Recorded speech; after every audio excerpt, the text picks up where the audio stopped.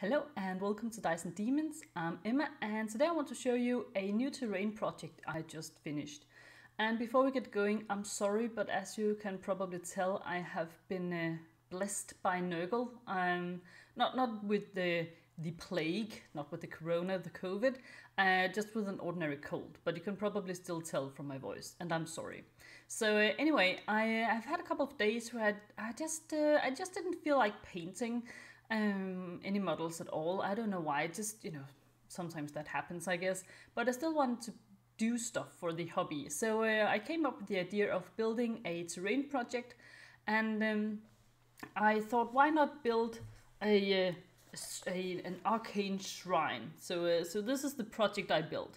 So it's like a sort of flat structure here. And then on top you have like this blue skull, see-through skull. And then I put some light underneath it to make it glow. So if I shut off all the lights, it'll glow in the dark, which I think is, I like all sorts of gadgets, so I think this is cool. So yeah, I'm going to show you how I built this. So I start working on the skull plate first. I've done a rough sketch of what the skull should look like, and then I'm just painting it again using a Sharpie on a clear piece of plastic. And I'm just doing this relatively roughly because I know that with the method I'm going to be using, I won't be able to get as many fine details as I might want. But I still think it'll look okay in the end. So then I take some Milliput, like this two-part epoxy thing, and I'm going to use that to sort of make the frame for the picture. I want it to end up looking like a stained glass window or something, so this is supposed to be like the lid. Milliput has a relatively long working time, so right now I'm just trying to get at the basics, and then I think I can work on it a bit more afterwards and get it to look a little bit more elegant. And I have let it dry for about half an hour or so, just to make sure that it has settled a little bit before I start working on it. Otherwise it's just really flexible and hard to do stuff with.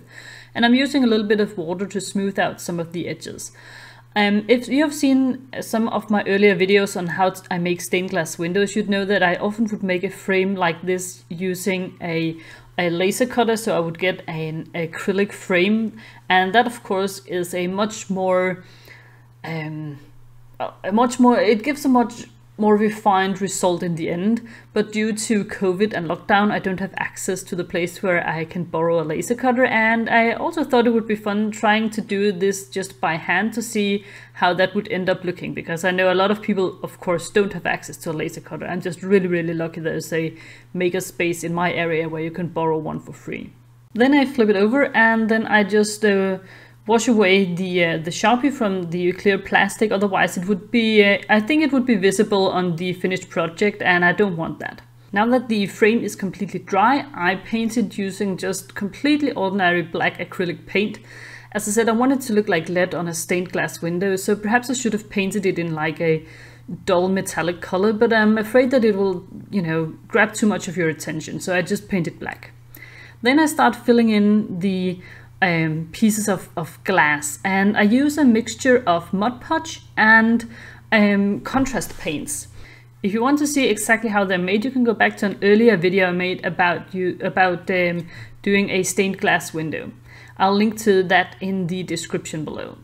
As this in my mind was always an Arcane Shrine, I decided to go for a blue skull. I don't know why, really, it just sounded fun and mysterious to me. So yeah, that was the choice behind it. I could have made it all sorts of other colors. I just thought a blue skull would be fun. And then I decided to go for a green background with two different green colors, just because I thought they would look nice with the blue, and also because I was planning on painting the brickwork itself gray, and I thought that blue and green would look nice against that as well. Very easy to see, but not perhaps too jarring in the colors. Then I have decided that I want 4 sort of windows on the side of the building, and I wanted them to have a flame-like pattern on the sides, so that if you're standing on the side you can see this flaming sort of thing. And I'm a little bit lazy, so I didn't want to do 4 that were completely the same, just because I knew I wouldn't be happy with the end result. I would know that they weren't completely the same.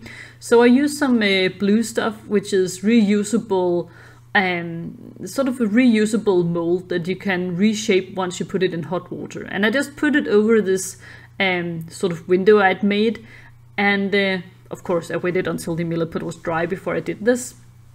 And once the blue stuff had settled, it settles in about 5 minutes or so. It's a really quick process. I just carefully peeled it off, and then I actually had a mold that I could use to get 4 identical windows. And I used some Dental plaster for this. I could have used milliput as well, but Dental plaster sets much quicker, and I'm an impatient sort of person, so I thought that this would be just fine. And this is what it ended up looking like. I really liked the way it looked, and I just needed to clean it up a little bit, because I'm going to put a bit of clear plastic on the back of it so that I can put in more of the colored Mod Podge.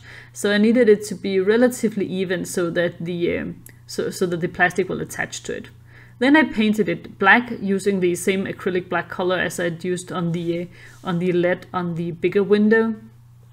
And once that was dry, I gave it just a really quick dry brush.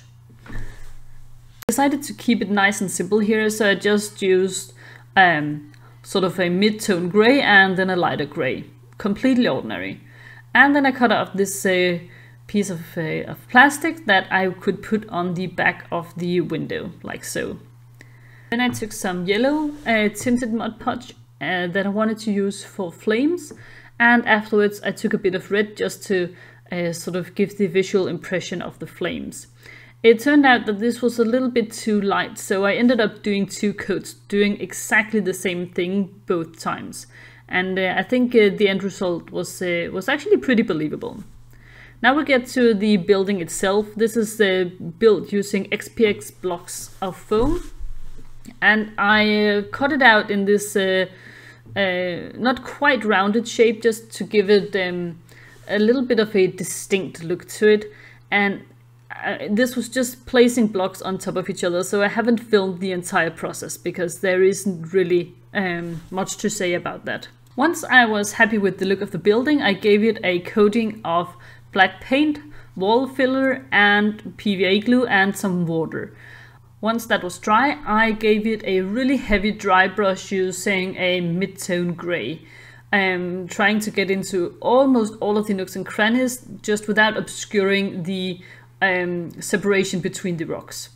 Then the plan was that I would more or less leave it like this and have the have this piece of glass just be loosely attached, so you can just take it off and put down some sort of candle or something.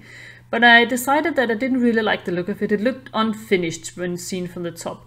So I decided to glue the window in place and then place small black stones around the frame, both to keep it in place and to make it look like it was actually meant to be like this the whole time.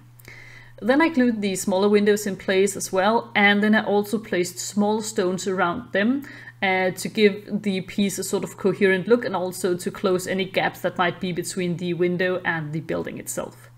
Once they were all in place and dry, I gave them some paint, just using a relatively light gray color. I knew that I wouldn't be able to achieve exactly the same color as on the rest of the building, so I thought that I might as well just go with the flow and do them in a different tone so that it would look like it had been meant to be this way all along. When you make a mistake, you might as well just go with it. I then also painted some of the stones individually using this lighter gray color. This is a way of painting I have learned from Black Magic Craft, where you paint some of the stones in different colors to add some more visual interest instead of just having a building that is just one tone of gray all the way through. So you can see here I'm also using a darker beige, and I'm using a very bright blue. Don't worry, it'll be toned down. And I'm also using a sort of grayish purple color as well. Then I hit it all with a black wash, and this is just this is just a homemade black wash. I don't want to spend my expensive Northern Oil on terrain projects. So this is some black acrylic paint and some water and a little bit of ink. Once it's dry, I give it all a nice bit of dry brushing using, I think, 2 different tones of gray in the end. Once I was happy with that, I had to turn it on its head and then cut a hole so that I could put in the light source from below. Once that was done, I took some PVA glue and put it on the edge of some of the stones so that I could put a little bit of grass texture on to make it look like moss or something.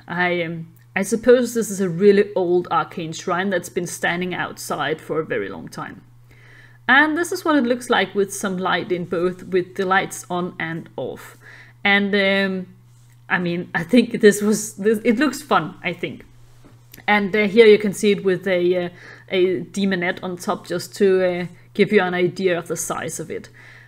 I must say this was a fun project. It was a nice change of pace, and I enjoyed building it. It's not something that was for you know, any particular project or any particular game. I didn't have a deadline. This was just pure fun, just for the sake of it. And sometimes I just think that's nice. I can have a tendency to set a lot of deadlines for myself and applies some totally unwarranted pressure on my ability to finish an army or paint models at a certain time, and it's completely my own doing, and I don't know why I do it. That's probably just the type of person I am. So doing something that's just purely for the sake of being creative and having fun, that is just really important and something that I enjoy, and particularly something that's important right now with the whole lockdown situation going on. I can feel that I'm a little bit demotivated working on my armies, because who knows when I will be able to go out and play with them. So doing something just for fun was just really, really nice. So I hope you liked this video. If you did, please remember to leave a like and subscribing to my channel if you want to. You're also, of course, more than welcome to leave a comment. You can also follow me on other social media such as Twitter and Instagram, also as Dice and Demons. So thank you so much for watching this one, guys. I'll see you next time. Bye.